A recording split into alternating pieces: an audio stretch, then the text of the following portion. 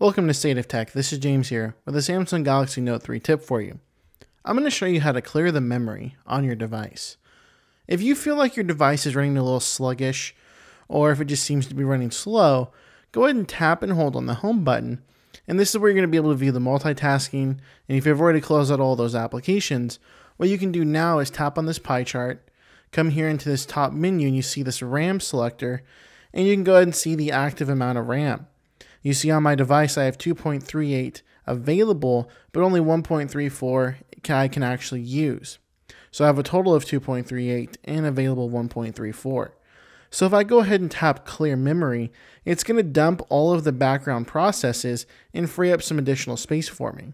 You see I went from 1.38 of used to 1.18 being used. Now this is typical. With using the Note 3, I've noticed that I usually use about a gigabyte of RAM just for normal everyday usage. I do have a lot of applications on the device. That might be another factor, but I have noticed that 1 gigabyte at least is always being used on my device.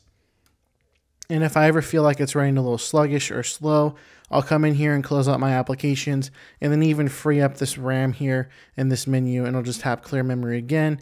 And you see it's going to go ahead and clear out whatever background applications or processes started running that's going to use system resources. So that's how you're going to clear the RAM on your Samsung Galaxy Note 3. And for more Note 3 tips, be sure and visit stateoftech.net.